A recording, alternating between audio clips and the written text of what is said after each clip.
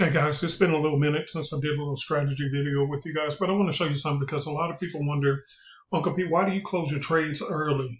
First of all, I want to be clear that sometimes I'll just close it at 10 pips because I want to treat it as a scalp. I may trade off a higher time frame, but 10 pips or 15 pips is still a scalp, and I feel comfortable with it. But more importantly, I'm going to go to the charts right now and show you exactly why.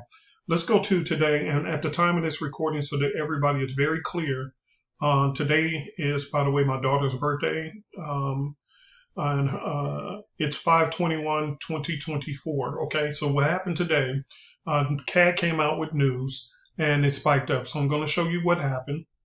Okay, so CAD came out with bad news, which is why the CAD shot down, and then it came back up. Okay, so watch this. Be very clear on what you're about to see.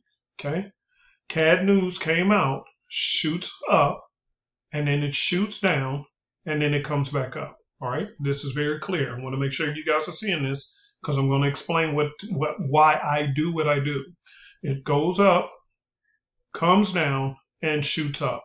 Okay, so that's typically when big news comes out, like inflation reports or interest rate news or something like that. You're going to see these moves. So what happens is, for me, I'm greedy. I don't like giving back money. Okay, I don't like giving back money. Now, for those who have a lot more patience, that's cool. That's all good. Do you? Okay. Let me find another pair. All right. So AUD came out yesterday, and they had their news. Okay. Okay. So you can see it double topped and shot down, and then came back around. Okay. That's very typical when news events happen. Here goes what happened yesterday with AUD. Okay. News comes out, and look what happens the very next day. Pulls all the way back up. So if you're a person who's swing trading, you're trying to hold your trade for a while, which is fine. That's just this is just up to you what style floats your boat and fits you comfortable. Okay. There's no right or wrong in this. I'm just showing you why I do it. Okay. So with timing, this is what I look for. Once this, and let's go back to GBP CAD. Okay. Because this is a good one. So news comes out, market shoots up. Then it drops and does a pullback, okay? Or better yet, let me go to the one I sent out to the Copycat group, okay? So the news comes out, it shoots up, and I take a trade on this one, which I sent out to the CC group, the Copycat, meow, meow. I sent it out to the Copycat group, and then it pulled back, okay? It pulled back. Was it this one? Wait, give me 1 second. Let me make sure I'm looking at the right one. Give me 1 second. Yeah, no, it was NZDCAT. I'm sorry. They all did the same thing, so it didn't matter. So anyway, what I did was it went down. Let me go to the 4 hour. Okay. It went down. Yeah, that's the right one. Okay. So what happened is the news came out and it shot up real quick. Okay. Shot up. Then dropped down. Wait a minute. Something ain't right. Jesus, hold on. Jesus, take the wheel. It was this one. Okay, yeah. It was this one. All right. So it shot down. I got to change it on the report. I'm sorry, you guys. So it shot down and then shot right back up. It shot down, and during this shoot down period, you want to take your profits because if you're not careful, look what happens right afterwards. Okay. So when it hits the support level, and I'm seeing that it's hitting a strong support level, I'm going to just take the money because I don't know if you're going to continue or whether you're going to pull all the way back up. And hopefully, and me personally, I'm looking for things like this. I'm hoping that you will pull right back up into this level or somewhere near it, because then the money I made on this first move or this shoot down and then you shoot back up, that little move. Okay. See this little shoot down? And then you shoot back up. Now, if I want to hold the trade for a little while, that's cool. But I do know that during the Asian session, the market likes to pull back up into the trend, which means that whatever you have made on this move is going to give it right back to the market. And there you go. And that's where you get your double tops. And you're in this situation, a triple top. Okay. And as you can see, it created a triple top. So if you're holding the trade and you want to swing trade, there is nothing wrong with that as long as you understand you're going to be holding it and you have to have patience And so your stomach and your patience may go for a little roller coaster ride, but eventually the market will get where it needs to be. Okay, so for an example, if you're looking at this from the daily time frame, you can see that, it's just doing 1, 2, 3. It's just retesting like it did over here. And if it retests, it eventually come where it's supposed to. Okay, so that's what you're looking for. Okay, which is great. But what happens oftentimes, it'll shoot down, and as you can see, right about here is where I took our money, okay, on this shoot down move. I took the money. It was this pair, AUD-CAD. All right, it was this one. So we got 10, 20 pips. I forgot what it was. And then I just took the money. Why? Because immediately after the London session closes, okay, and primarily reversal trades are happening during during the New York London overlap. That's when you get reversal trades. If you're looking to be a reversal trader, New York, London overlap is where you're going to find a lot of those, okay? When the London session is over, the market likes to go right back up into its original trend. So let's take a look. What was the original trend? Well, you can see the original trend is an uptrend, right? So at the end of London, New York overlap, when London closes, the market likes to go back up into its original trend. Now, how far up it's going to go, I don't know. But like it did here, see, this was yesterday, drops, and then what happens? It retraced all the way back up. You may have some situations where it may go down and may retrace it a little bit. But either way it goes, I'm expecting a retracement. So at this time, I'm hoping that this one will stay and push up like it normally would and come back up around in this level, because during the Asian session, it's notorious for faking people to the upside only to drop. So I'm hoping that it looks like right now it want to pull down, but I don't think so. History has shown me that, yes, it'll show this, it'll flash it, but then when the Asian session come in, it'll come back and all actually retest. So on GCAD, I'm hoping, and GCAD, watch this, it's another reason why I also close trades early. Okay, GCAD, I would love to take this trade even now. I would love to just enter the trade now. It's looking really, really ripe, looking really great.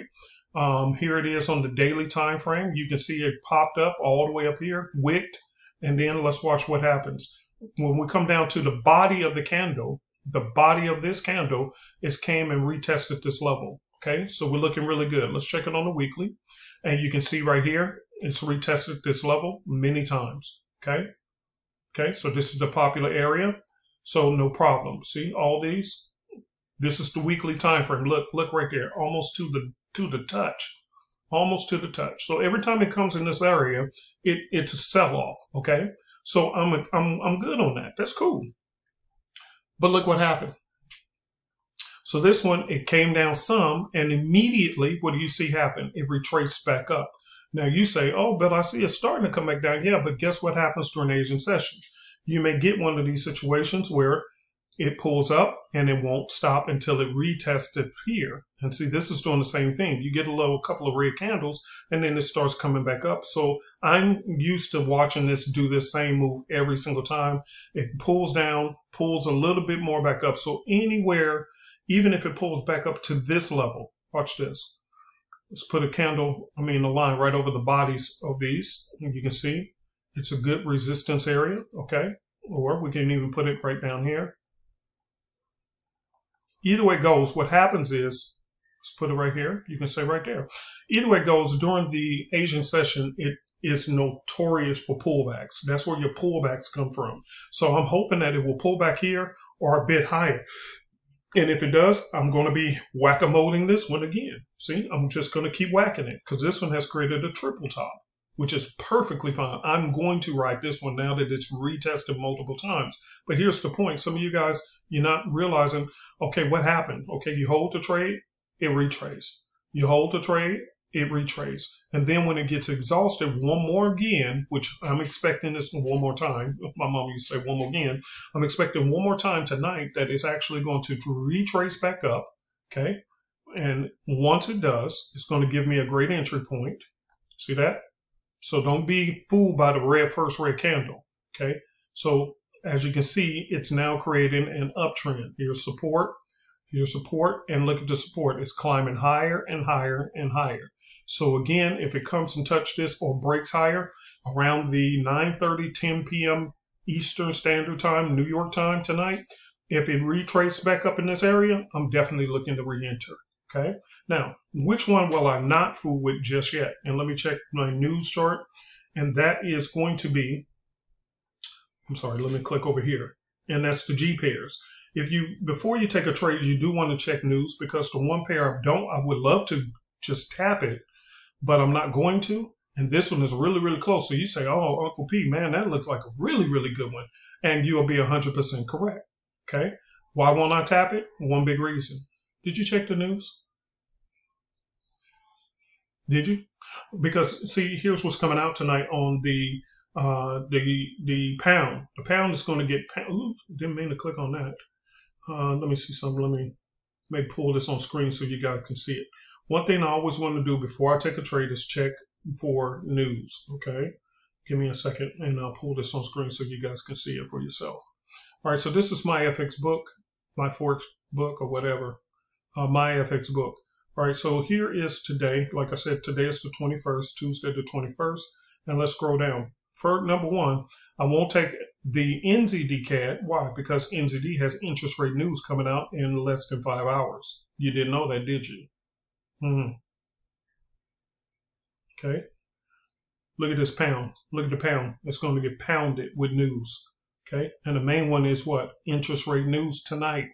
Okay, so in a few hours, in 9 hours, so you got the NZD that's coming out with interest rate news, and then you got the pound coming out with inflation news. So guess who I'm not going to do?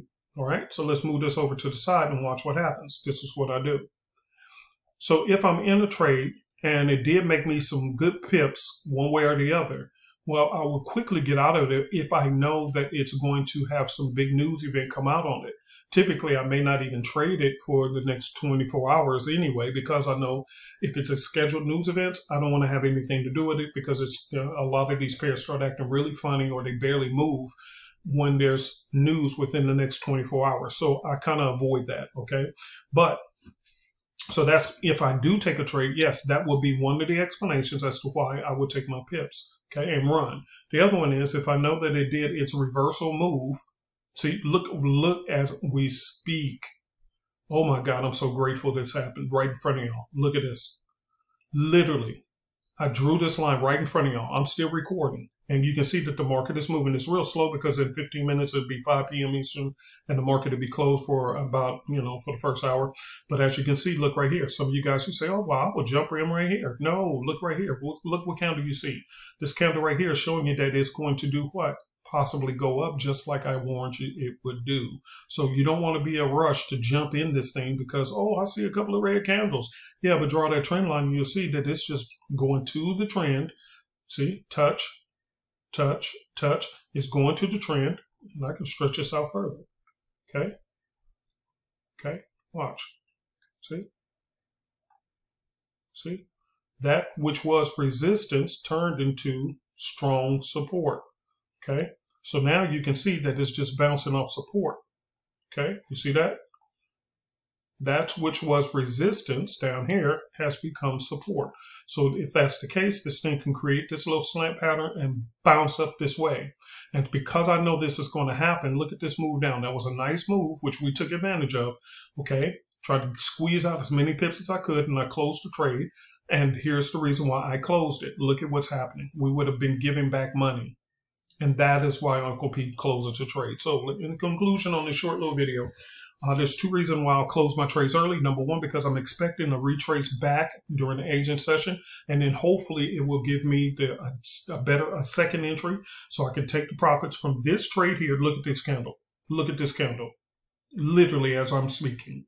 So it will give me the opportunity to cash in on the first wave move, okay, the first impulse move to the downside, wait for it to retrace back up and give me another entry so that I can hit it again. That is why I do that.